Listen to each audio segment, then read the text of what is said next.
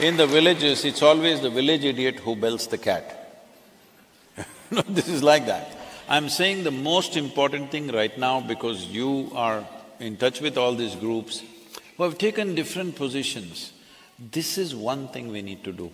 That is, this problem has happened not because of any one evil force.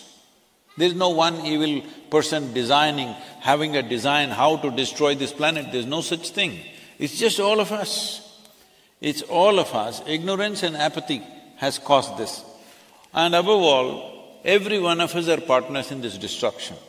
The only way is to get everybody on the side of the solution.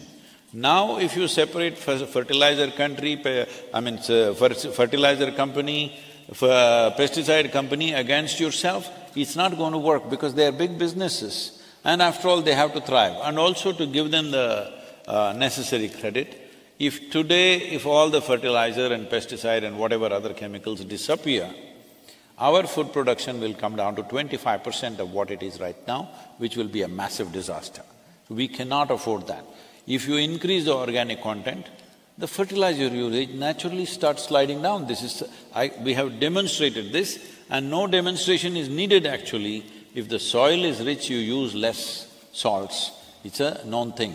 If you are eating nutritious food, you will take less vitamins and other stuff. Those who are eating bad food are taking a whole bunch of vitamins and stuff. So it's just like that. I'm saying the problem is not fertilizer, problem is not pesticide, it's just being used blatantly, irresponsible usage, because there's no doctored usage of these things.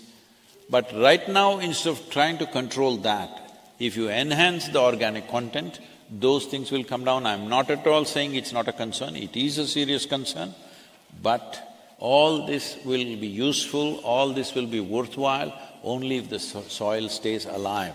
Because for the first time we are talking about soil extinction and we don't have too much time. So